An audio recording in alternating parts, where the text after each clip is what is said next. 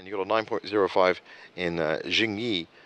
Which would you think you've done extremely well to get a 9.5 in Xingyi because it's a more difficult discipline?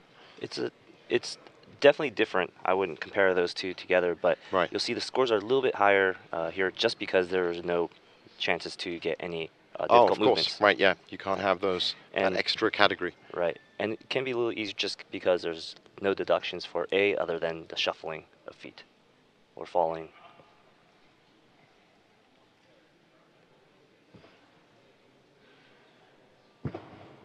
No greater platform to show your style than the World Wushu Championships.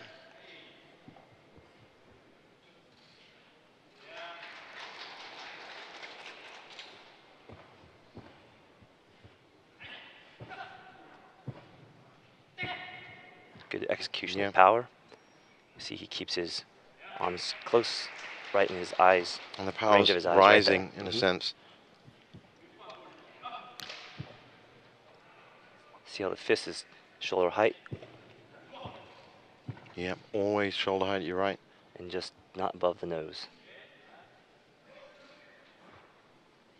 In fact, most of the striking is just in that, almost a rectangle in front of them. There's various ways of opening that rectangle up.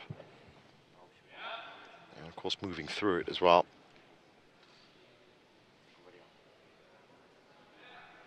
That's a strong performance by Leo. Yeah, it's great.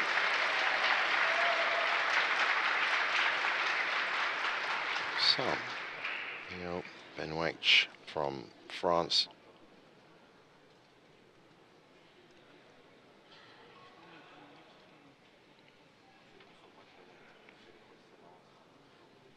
So as you go through replays, you can look at his stance work. Yeah. And it's not only linear movements, there's kind of a Z step from side to side when they're doing the cannon fists. That's that variation I was talking about, yeah.